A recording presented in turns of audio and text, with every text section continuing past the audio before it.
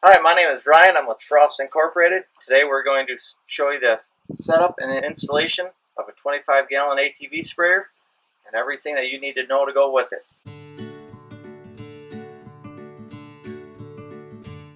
So after unboxing your sprayer, you will find three main components. You'll find the sprayer and tank. This has the boomless bar and our T-post. You'll also find three spray tips, hose wand, and power accessories. The first step in mounting the sprayer to your four-wheeler is determining what power source you'd like to use. So in ordering your sprayer, please specify if you would like the traditional alligator style clips that will connect directly to your battery, or a 12-volt cigarette lighter style. If going with the alligator clip style, we will need to install these to the battery before putting the sprayer onto the four-wheeler. On today's installation, we're going to show it using the 12-volt cigarette lighter. The first thing you're going to want to do is grab the sprayer tank and frame. Sprayer tank and frame will fit on the back side of the four-wheeler. We're going to pull. As you can see, we do have a rack here. It will not interfere with any of our installation. After you have the sprayer mount sitting where you'd like it, we're going to go ahead and fasten it down. And today we're just using regular ratchet straps for easy on, easy off mobility.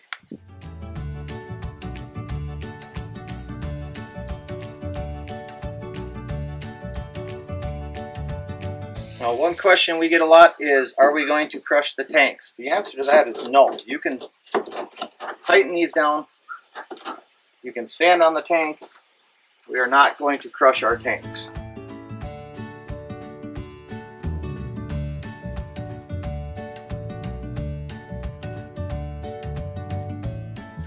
As you can see, the tank is firmly in place and will not be going anywhere.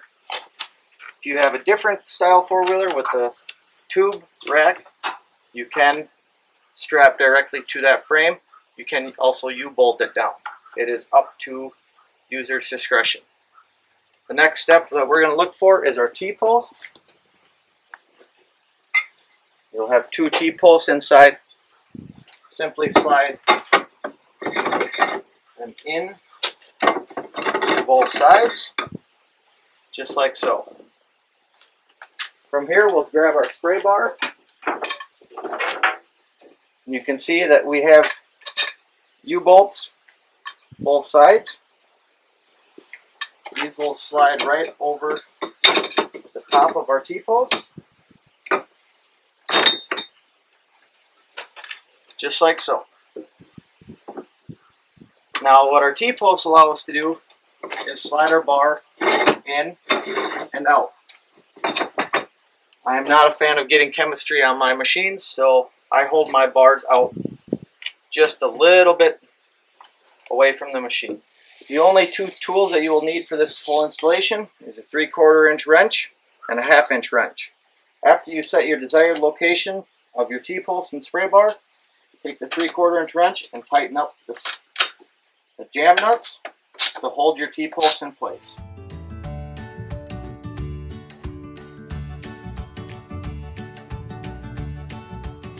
Now we're going to tighten up our spray bar to our T-post, which will take a 1/2 inch wrench, preferably a box end. You will need to tighten your U-bolts up evenly.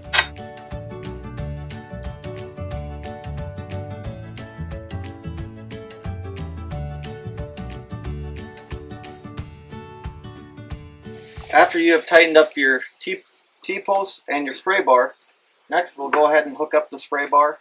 So before we go ahead and hook any plumbing up, let's go over what you see on top of the sprayer here. First off, we come out of the tank up. This is going to be our inline filter. Inline filter then goes into your pump. We're using Remco pumps. It's a fully serviceable pump. From the pump, we go to our pressure regulator. We have a gauge that indicates what your current spray pressure is. And our pumps put out more volume than what the spray bars do, so we have a bypass line back to tank as well. ball valve allows you to choose between the spray bar or the spray wand that we'll be hooking up later. So we're going to go ahead and hook our spray bar up to the back side of the ball valve.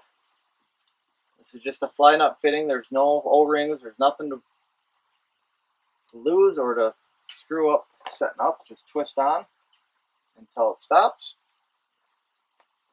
And the spray bar is hooked up. So now it's time to hook up the hose wand. The hose wand comes with 20 feet of hose and will connect to the back side of the ball valve. Come through and screw it on.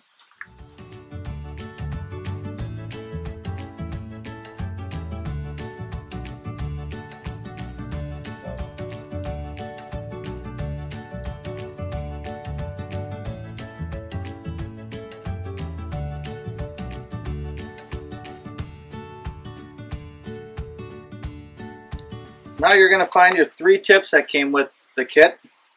We have your 2 outer tips, which enable us to get the 30 feet of coverage. Then we have our center tip, which will provide coverage between the 2 outside tips. All tips are quarter turn on, quarter turn off. The strainer will help you maintain a consistent pattern. When installing, make sure the strainer is in place. You'll then stick your nozzle on and give it 1/4 of a turn. The nozzle is now properly secured. The XT tips, which are our N2 tips, have the ability to rotate. We can turn the nozzles. You may have to make the adjustment to make sure they're spraying in the proper direction. First, put your tip on, give it a quarter turn to the all the way position, and just see where your tip lines up. So give it a quarter turn back, and this one I'm about 180 degrees off, so we're going to turn it 180 degrees and lock it back in. It may take a couple times, but once it's set, it will stay in place.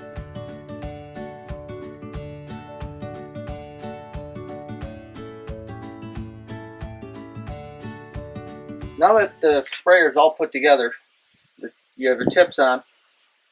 A lot of people ask which end's to tip. What you see on the right is a check valve. The check valve allows you to spin the green nozzle to the right.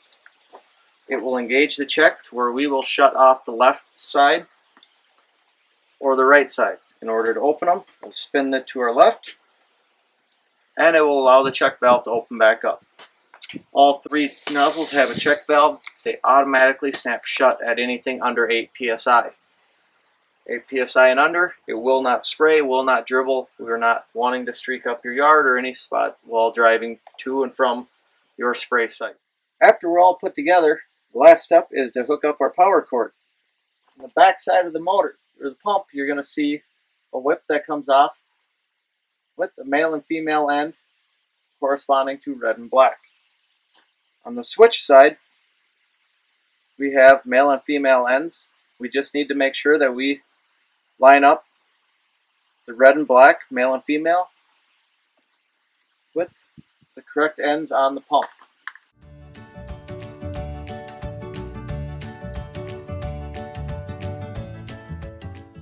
Then we're going to plug the other end in to our 12-volt cigarette lighter style.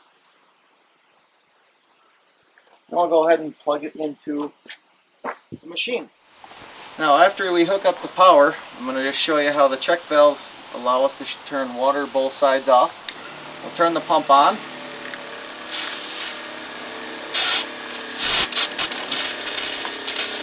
And we're going to start spraying.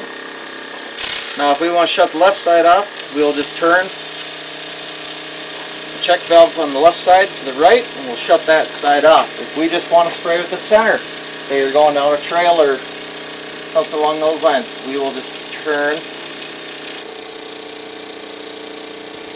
the driver's side off.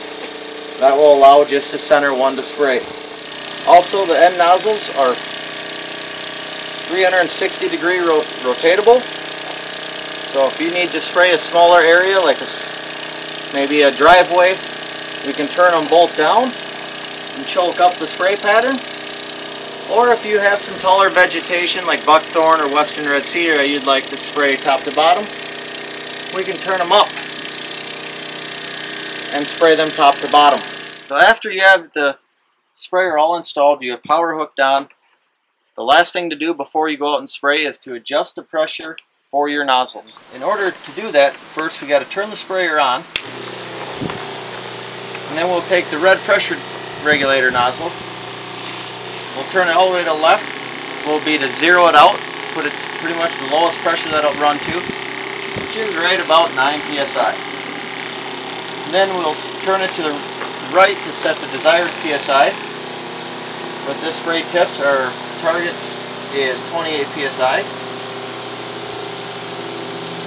which is right about there. The numbers on the pressure regulator mean nothing for our application with this sprayer. Don't use those as a guide. Always watch your pressure gauge. And if you decide to shut off one side, you will notice that your pressure is going to spike. We're going to go ahead and turn it to the left and bring it back down to the 28. Same with if we shut both sides off, you're going to have to regulate it back down to 28. The tips are designed to work at a specific pressure for a specific gallons per acre that you want to put down. For any spray application, it's a good idea to go ahead and check your filter for debris. To do so, we'll just unscrew the cap.